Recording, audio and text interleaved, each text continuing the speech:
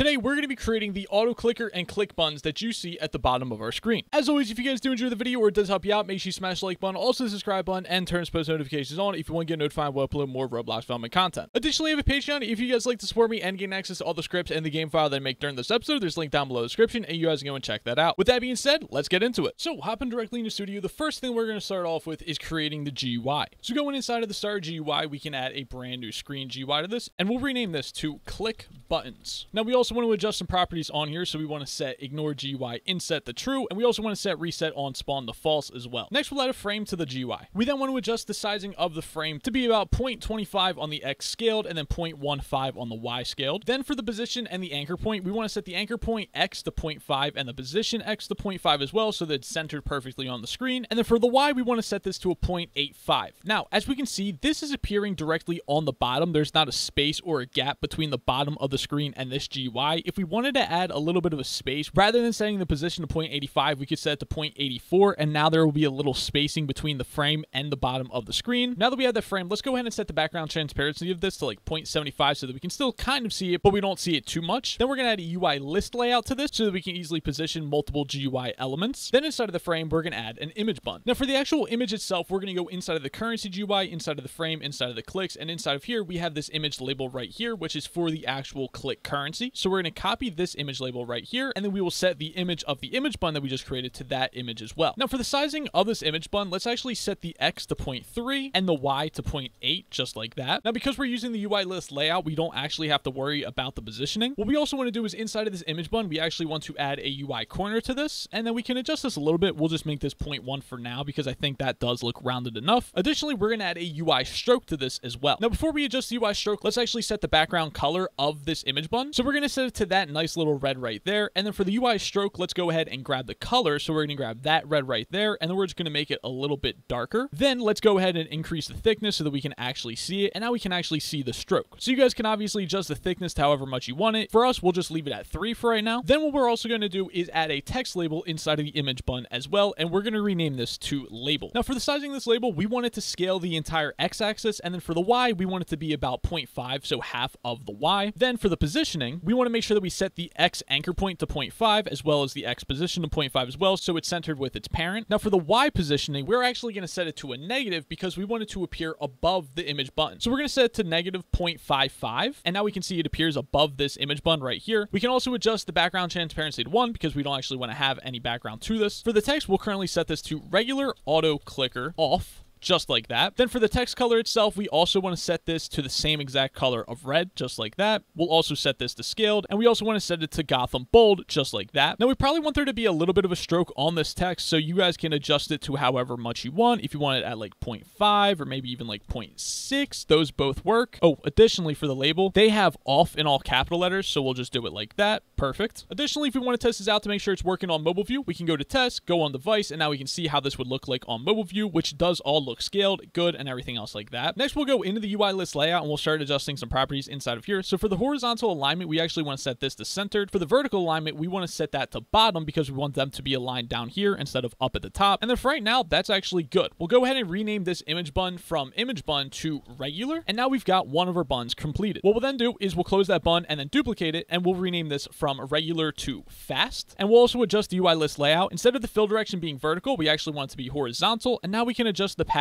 a little bit as well. We probably want it to be scaled maybe 0.1. We'll readjust the padding when we have all 3 buttons placed down. Now for the fast, all we really have to do is adjust the text label. So instead of saying regular auto clicker, we'll say fast auto clicker. Then we'll duplicate these buttons one more time, and we'll rename the one in the middle from fast to click. Then we want to adjust the sizing of this, and we actually want it to be a little bit larger than our other buttons. So we're going to set the X scale to 0.35, and for the Y, it's actually going to be 1 because we want it to be the entire height of the frame. Then we also want to adjust the background color as well, and we want that to be a blue. And since we adjusted the background color, we also have to adjust the UI stroke, so we'll grab that blue right there and make it a little bit darker, just like that. Then for this label, instead of the text being like this, the text should actually say click button, and the text color should actually be in white, just like that. And now it depends on how you want to, but I think what we'll actually do is for this text label, we're going to shrink it just a little bit so that it appears closer to this button right here, and it really doesn't need to be too much taller neither. So I think that does look better. Now again, with the UI list layout, we can adjust the padding a little bit more. If we want the buttons to not be as spaced as much, we could set this to maybe like 0.075 so that they're a little bit closer. If you want to appear even closer, you could also do that as well. Maybe set to 0.05, and I think that actually looks pretty perfect. Then let's just make sure that we set the background transparency to 1 so that we don't actually see the background transparency of the frame. And now we have all of our buttons, and they actually look pretty good and perfectly fine. The final thing that we should do is go ahead and select our frame, go to our plugins, and we're going to use our auto scale light plugin to add a constraint to this so the frame looks good no matter what device we're using it on. And one more time, we'll check how this looks on a mobile device, and we can see it looks as it should, which is good. Anyways, with all that being said, we now have the buttons created. In the next episode, we'll of course be scripting those buttons so they actually have some functionality to them. As always, if you guys did enjoy the video or it did help you guys out, make sure you smash the like button, also the subscribe button, and turn post notifications on if you want to get notified when I upload more Roblox development content. Finally, I have a Patreon if you guys like to support me and gain access to all the scripts and the game file that I made during this episode. There's a link down below in the description, and you guys are going to check that out. With that being said, I'll see you guys in the next episode.